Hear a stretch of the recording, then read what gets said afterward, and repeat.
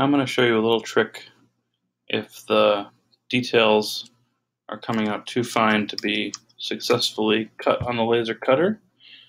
And that is to use a blur and then adjust the levels to push the boundary between white and black around.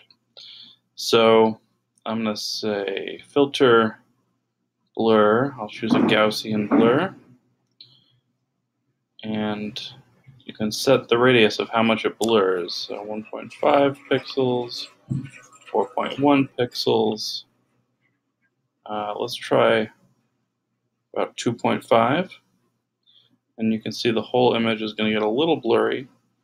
You'll also notice in here where there are some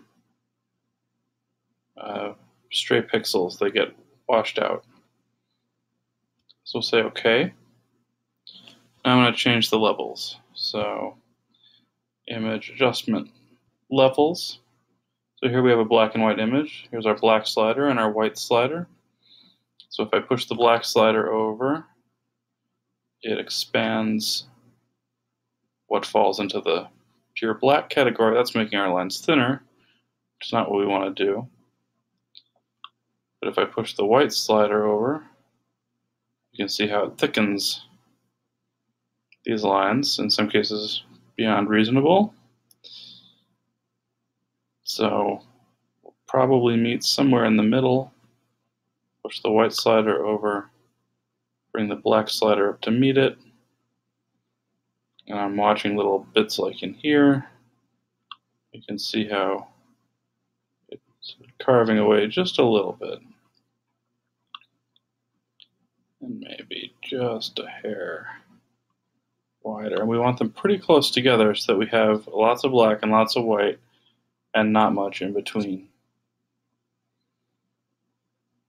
In fact, you can even put them right on top of each other. Get a nice tight image. And now you can see, if we turn off the preview, how we've strengthened all of these lines. At the same time, we do lose some definition.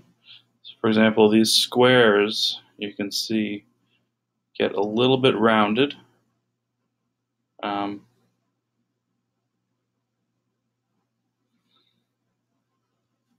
how it turns out in the printing is another matter.